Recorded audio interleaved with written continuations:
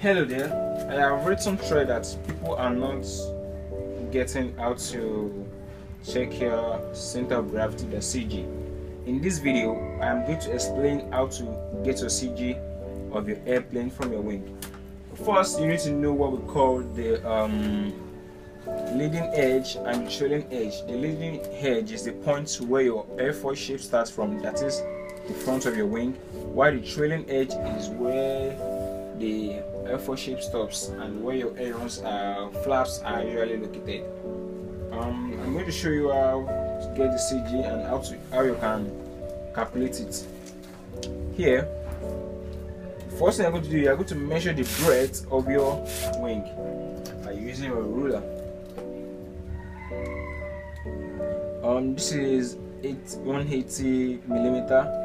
So to get your CG, all you have to do is divide your 180 millimeter by 3, because your CG is accurately located at the 1/3 of your wing from the leading edge. This is the trailing edge and this is the leading edge. So once you have divided your 180 millimeter by 3, that will give you 60 millimeter.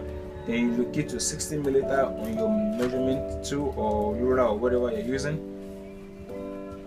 Here, then you mark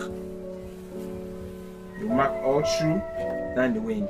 So once you have done that, your CG should be accurate by then.